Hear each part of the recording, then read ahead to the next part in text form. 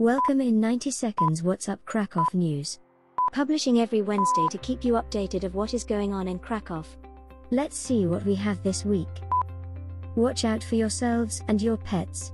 From April 20th to 26th, a spring vaccination campaign against rabies will be conducted in the MAŁOPOLSKA voivodeship. The campaign will involve the distribution of vaccine by airplanes and manual application. You can read about what it entails and the recommendations in the description.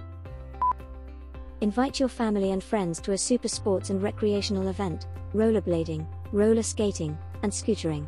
It will take place on May 2nd, on the day of the Flag of the Republic of Poland holiday. Registration is required for this event, and details can be found in the description of the video. Have you been to the Garden of Experiences in Krakow yet? If not, you must visit. This year's grand opening is scheduled for April 22nd, and the season will last until October 13th.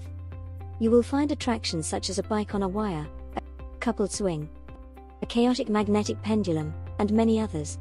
Visitors have access to over 110 interactive devices demonstrating physical phenomena.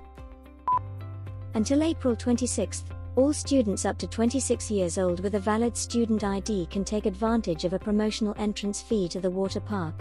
These tickets can only be purchased through the website. Entry is valid once and can be used from Monday to Friday before 4 p.m. Details below. On April 29th, International Dance Day will be celebrated at the Krakow Main Market Square.